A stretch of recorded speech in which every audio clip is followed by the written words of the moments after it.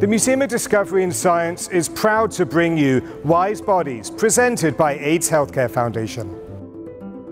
Today we're going to be talking about don't feel nervous, HIV and AIDS. So we know that it's transmitted through sex and through blood. Is there any other way that it's transmitted, like through the air? Can you get HIV from kissing? So it's an STD, and it's stigmatized to be like the worst one, or at least that's what I hear. Like whenever it's talked about, HIV/AIDS is like that's the bad one. You know what I mean? Because you can't fix it. There's no cure. The human immunodeficiency virus, or HIV, is a virus that attacks white blood cells, weakening the immune system's ability to fight off infections and diseases. If the spread of HIV in the body is left untreated and too many white blood cells are killed, this will lead to acquired immunodeficiency syndrome, or AIDS. AIDS is the late stage of an untreated HIV infection that occurs when the immune system is badly damaged from the virus, making the body more susceptible to opportunistic infections. HIV is spread through the exchange of bodily fluids, such as blood, semen, breast milk, and vaginal and anal secretions.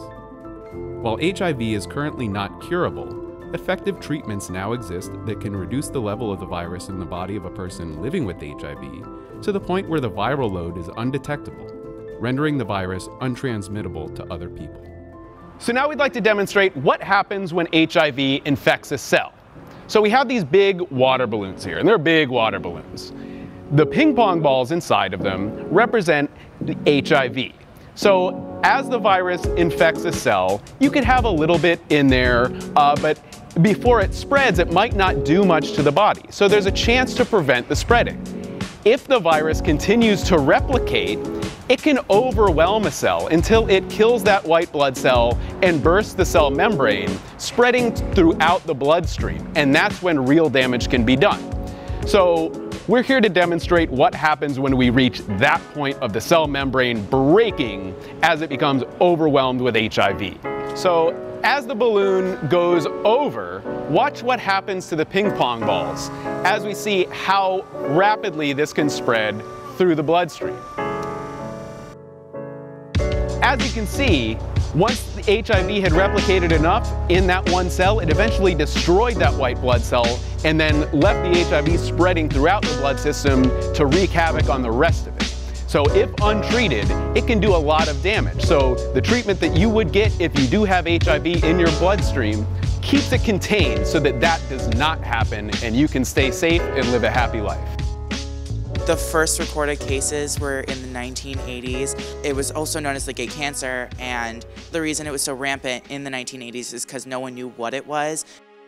Scientists at the National Centers for Disease Control in Atlanta today released the results of a study which shows that the lifestyle of some male homosexuals has triggered an epidemic. The disease has already claimed more victims than Legionnaire's disease and toxic shock syndrome combined. At first, it seemed to strike only one segment of the population. Now a health threat to the general population. It's called AIDS, AIDS. New cases of HIV in LA County are on the rise. Tens of millions are expected to die of AIDS. Close to 40 million people in the world live with HIV. Back then, a diagnosis was also a death sentence. Negative attitudes about HIV are literally killing people. There is no cure. Since the global epidemic began, over 32 million people have died from AIDS-related illness. And while annual mortality rates have been reduced by 60% since peaking in 2004, an average of over 600,000 people still die each year from AIDS-related illness around the world. In the United States, over 1 million people are currently living with HIV or AIDS, with nearly 40,000 new diagnoses every year. The southern United States, including Florida, is home to nearly half of the people living with HIV in the country, with Miami and Fort Lauderdale being among the highest rates. Anyone can contract HIV and AIDS, regardless of age, gender, ethnicity, or sexual orientation. Anyone is at risk of contracting HIV, and the sooner people realize that there's not one particular mold that defines the HIV positive person.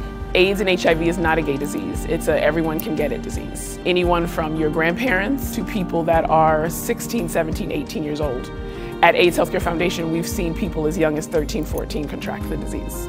If you go to one of our healthcare centers and you don't want to tell your parents, we don't reveal that information. When people talk about ending the epidemic, what they're referring to is, how do we get to zero? Advocacy means that there are policies that are not in place that need to be in order to protect community and the people around us. Medication for every nation. AIDS treatment now. The price of drugs is still too high. Let us demand that the world's wealthiest countries put their resources into fighting this pandemic. If we don't act, we will pass the point of no return. Stop the crying, stop the dying. AIDS treatment now. I speak on behalf of the 34 million people in the world who are living with HIV and in the memory of all those who have died. You will not be forgotten.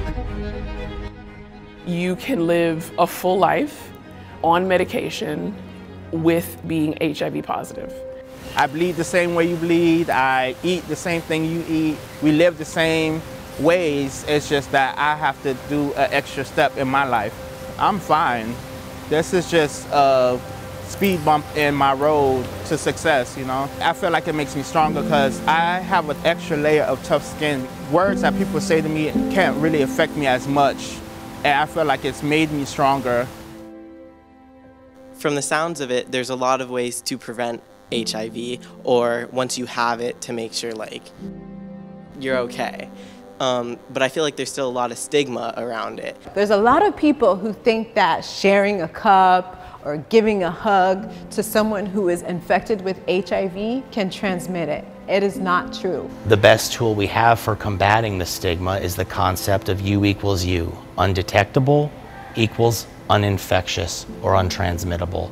Someone can be HIV positive, but as long as they take their medication, regularly follow up with their doctor, get their blood work done, make sure that they're staying healthy, their viral load, which is the amount of virus in their blood, remains suppressed.